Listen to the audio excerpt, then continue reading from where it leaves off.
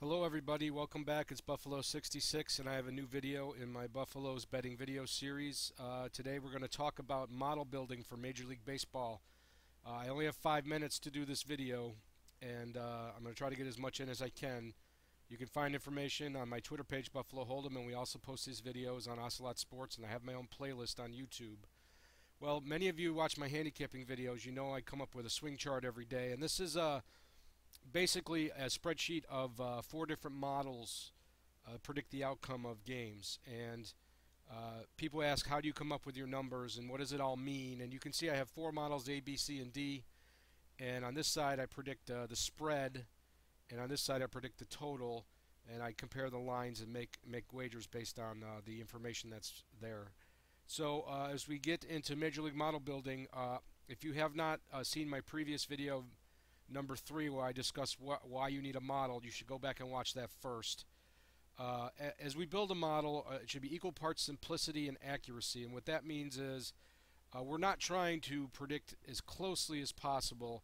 In a perfect world it would be 100% accurate, but we can't spend 8 hours a day coming up with spreadsheets, so we need a model that's equal parts of simplicity and gives us a ballpark accuracy that works for us.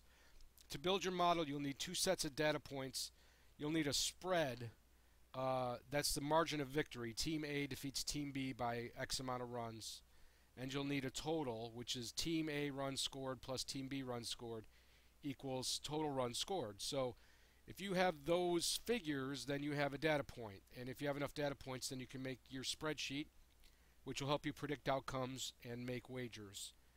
So where do I get my data points for the model? Well, you have 2 options basically. You can create your own formulas from stats that are out there, and you can also use somebody else's projections that already has data points made for you. So let's look at both examples of that. And what I'm going to do is I'm going to start with creating your own formula, and I have the covers matchup page from tonight's Yankees-Red Sox game. Bear with me just a second here. And we have data that's readily available for us. We have the 2 starting pitchers.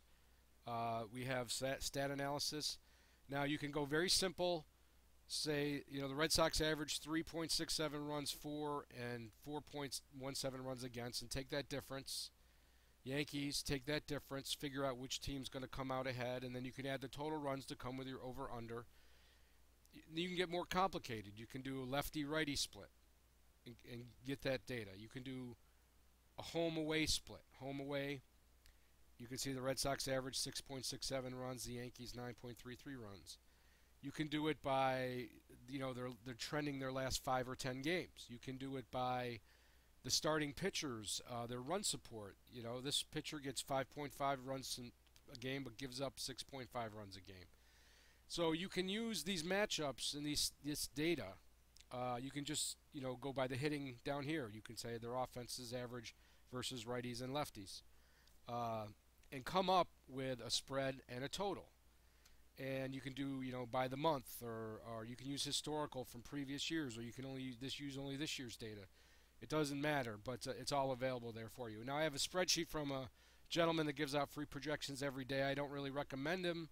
I don't use it, but it's ready-made, and you can see right here the Cincinnati-Tampa Bay game. He has a differential of 0.26 runs and a total of 4.63 runs, and you can use somebody else's projections to come up with what you need. So getting back to our topic here, how many data points do you need, and should they be weighted equally? Well, I use 4. I use 2 of my own and 2 that I get from other people, and I weight them all equally, but that doesn't mean you have to do that. You can use 3, maybe weight 1/2, and the other 2 25%. It's up to you to decide how you want to do this. But if you can come up with 3 or 4 good sources, I think, and you feel that they're reasonably accurate, they're not just being pulled out of thin air, then you can have your spreadsheet just like I have mine, and you can make your own and have your own level of confidence in your picks. And then once you have those data points to make a spreadsheet and have a reasonable prediction of an outcome, you can come up with, you can find your value bets and make your money. So that's all the time we have for today, and we'll get back to it next week with another video. Thanks for watching.